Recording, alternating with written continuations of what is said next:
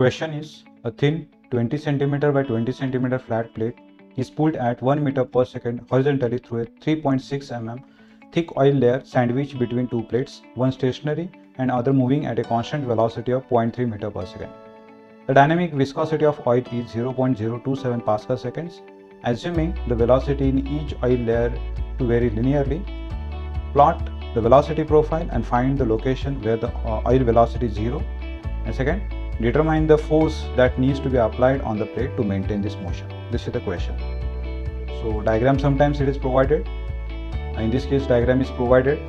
This is plate and this one is fixed wall and this one is moving wall. In between these two walls, this is the fluid having viscosity is 0.027 Pascal seconds. And in between these two walls, this is the plate which is moving with certain velocity, that is 1 meter per second velocity. And this is the distance on top side from the fixed wall, the distance is 1 mm, and from the moving wall the distance is 2.6 mm. This bottom plate is moving in this direction and this middle plate is moving towards the right direction. So bottom plate is having velocity 0.3 meter per second and this middle plate having the velocity 1 meter per second. We have to plot the velocity profile, and you can see in the question it is clearly written that the velocity in each oil layer is varying linearly. Okay, so that means the velocity profile is linear profile. So at this point, if I draw the velocity which is at 1 meter per second by indicating this arrow, then at this section, at this point, the velocity is 0 because it is a fixed wall. Then this velocity profile is linear. So velocity goes on increasing from the fixed wall up to this plate. Okay, and toward the bottom plate we can see the velocity, it is toward the left, and that value is 0.3. So let us consider this arrow indicates 0.3 velocity, 0.3 meter per second velocity. So the velocity change between these two plates is like this. That means whatever the fluid particles are there in this region, they try to move towards the right, and whatever the fluid particles are there in this region near to this moving wall, these try to move toward the left. So at certain point, the fluid layer almost has 0 velocity. We want to find out this location. This is the question. So first question is, we have to plot this velocity profile. So this is the answer of that. We have plotted the velocity profile, and we have to find out the location of this point where the oil velocity is 0. Okay, so let us consider this distance is x distance, and we want to find out what is this x distance. So for that I have drawn another diagram. You can see this same thing is there. So I have indicated this diagrams. So remember, this triangle, this line indicate velocity profile. This line indicates velocity profile. So the velocity profiles are like this. So this is my velocity profile, and we want to find out this distance x. Okay, so I have named these points as A, B, C, D and E. If the distance CE is x, then the distance A to C is 2.6 minus x mm. Right, now let's try to find out this. So we can see this triangle ABC and triangle CDE is equilateral triangles. So we can apply the rules like AB, A to B, divided by D to E. AB means this, AB divided by D to E, that is equal to A to C divided by C to E. Now we can put the values. So A to B, we know the velocity, it is 1 meter per second. Then D to E, the velocity is 0.3 meter per second. Then A to C, the distance is 2.6 mm minus x. It is in terms of mm, and distance C to E is x. So we try to solve this. So x, that is equal to 0.3 into 2.6 minus x. So this one is 1.3x, that is equal to 0.78. That means x is 0.6 mm. Remember, this is the distance from moving wall or moving plate. So at a distance of 0.6 mm from the moving plate, the velocity is, oil velocity is 0. So this is the answer of first question. Now let's try to solve the second question. That is, determine the force that needs to be applied on the plate to maintain this motion.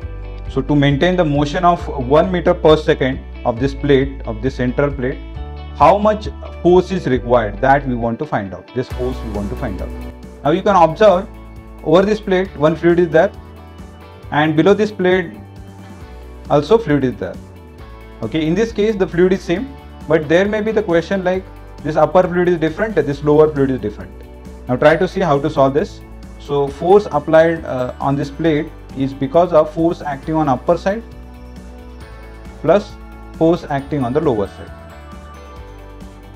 And these forces we can find out by using Newton's law of viscosity. Now Newton's law of viscosity is tau, that is equal to mu du by dy, and tau, that is equal to force upon area. First we will consider the upper plate, the upper side. So force on the upper side of the plate divided by area, that is equal to mu du by dy. Let's put the values. Force on the upper side we don't know. Area of this plate, it is given 20 by 20 centimeter. If I convert that into meter, it is 0.2 meter by 0.2 meter. So that is ultimately 0.04 meter square. This is the area of the plate. So area is 0.04. Mu is dynamic viscosity. In both the cases, the fluid is same on upper side as well as lower side, and that viscosity is given as 0.027 Pascal second. If it is given in poise, you have to convert that into Pascal second. Then change in velocity. We can see the top wall, that is fixed, top wall is fixed, and this middle plate is moving with velocity 1 meter per second. So difference between these two velocities is 1 meter per second, right? So this is not moving and this has velocity 1 meter per second. So difference is 1 meter per second only. So that is du, and dy is distance between these two. Dy in the upper case is 1 mm. Okay, so that I am converting into meter. So 1 into 10 raised to minus 3. So by using this we can find out the force on the upper side of this plate. So force on the upper side of this plate is 1.08 Newton. This is the force on the upper side of the plate. Now similarly we have to find out force on the lower side of the plate. So force on the lower side of the plate is, we can find out by using Newton's law of viscosity. So force on the lower plate divided by area is same, area of the plate is same. Viscosity, again the fluid is same, so that's why the viscosity is again same. The change in velocity. The velocity of this plate is 1 meter per second, that is acting towards the right, and the velocity on the of the moving wall is 0.3 meter per second, but it is towards the left. Okay, so that we can consider as minus. So du means change in velocity, that is u2 minus u1, and in this case u2 as 1 meter per second minus u1 as minus 0.3. Okay, so ultimately it is like this, 1 minus 0 minus of 0.3 divided by dy. Dy is 2.6 into 10 raised to minus 3. So we can do this calculation. So FL is 0.04 into 0.027 into 1 plus 0.3, that is 1.3, divided by 2.6 into 10 raised to minus 3. We can do this calculation. So this value we are getting as 0.54 Newton. So we can find out what is the total force. So this is the force on the lower side of the plate, and this is the force on the upper side of the plate. So addition of these two, that is nothing but total force. So that is 1.08 Newton plus 0.54 Newton. So direct total force is 1.62 Newton. So that is your final answer.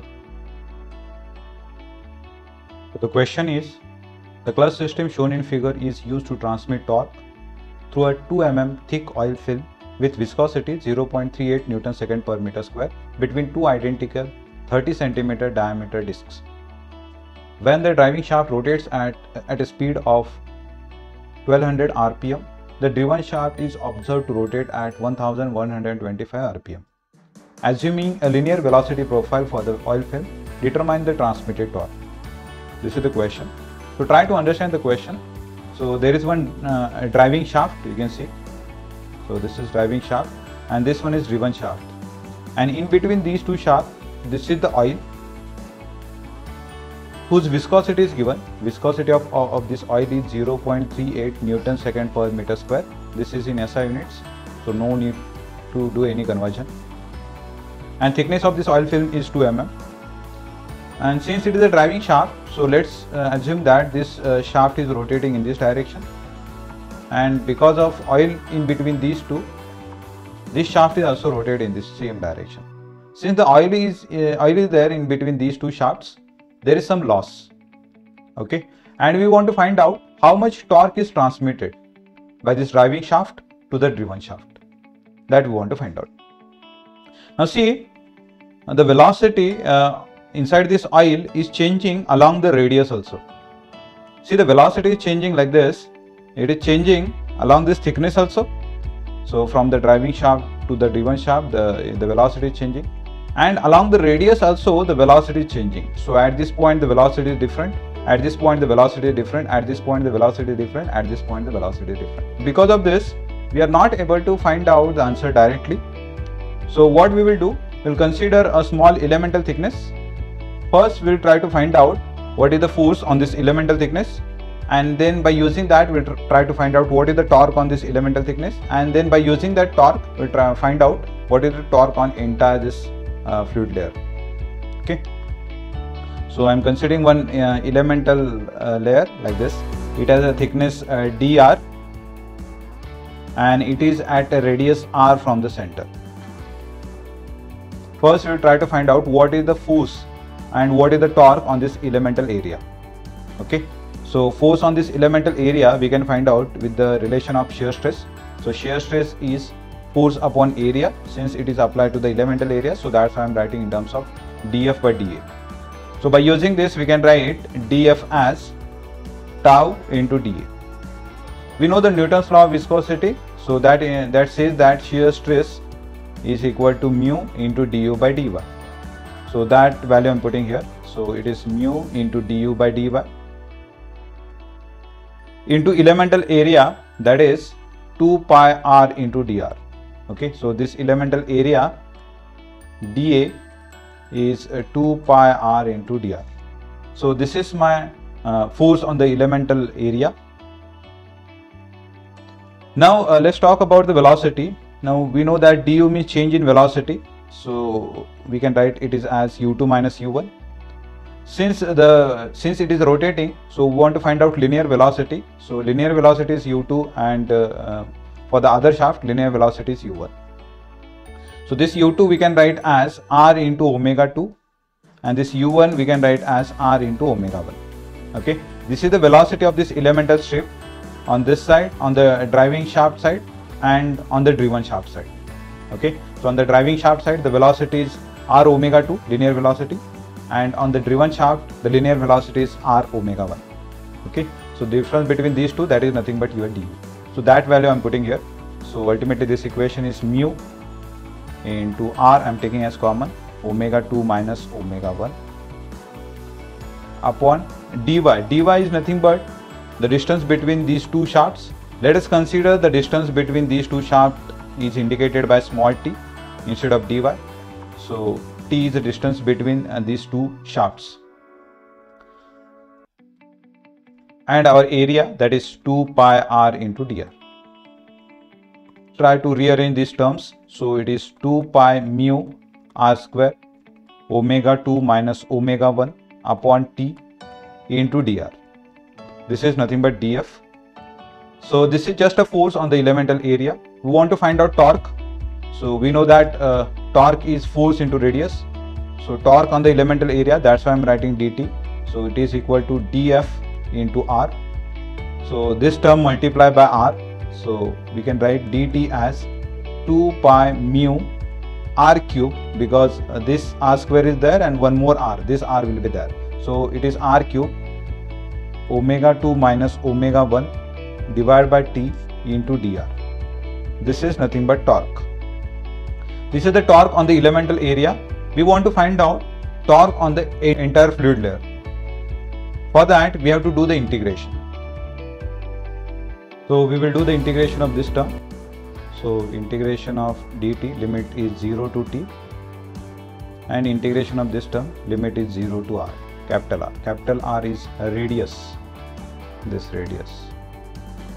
Okay, so on the right hand side, we can take this 2 pi mu outside. So this term we can take outside, like look at this terms. So 2 pi mu, then omega 2 minus omega 1 and t. Since these terms are not dependent on the r, so that's why we can take this outside. So inside the integration it is only the r cube and dr, and left hand side as it is. So we'll do the integration. So on left hand side it is a t, limits are 0 to t, and on the right hand side this term is as it is, and integration of r cube is r raised to 4 divided by 4, limits are 0 to r. I'm putting the values. So on the left hand side it is t, and on the right hand side it is, so I'm putting the limits. So it is r raised to 4 divided by 4. So this 2, this we can divide like this, we can convert like this. So instead of r we can put as d. So we know that r is equal to d by 2. So if I put that value, the equation will be like this. So t is equal to pi mu omega 2 minus omega 1 d raised to 4 divided by 32t. So this is my final equation.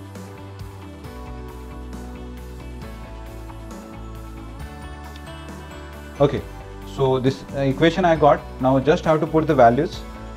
By using the values I can get the final value of the torque. So for that we need the angular velocities omega 2 and omega 1. So omega 2 I can find out as 2 pi n2 divided by 60. I'm putting the values. 2 pi n2 is 1200 divided by 60. So this value I'm getting omega 2 as 125.66 radian per second. Likewise, I can find out omega 1 also. So it is 2 pi n1 divided by 60. Again, I'll put the values. I'm directly writing the final value. So it is 117.81 radian per second. Remember, we are assuming that the driving shaft and driven shaft both are rotating in the same direction. So if I consider the driving shaft is rotating in this direction, the driven shaft is also rotating in this direction. That's why I'm getting the minus sign here. If it is rotating in opposite direction, then instead of minus there will be the positive sign. Okay, so just put these values. So pi mu is 0.38,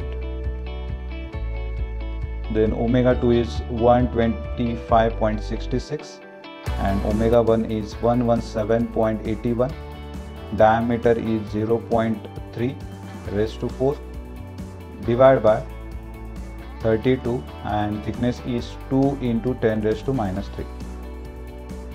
So finally the value of torque I am getting as 1.186 Newton meter. So this is my final answer.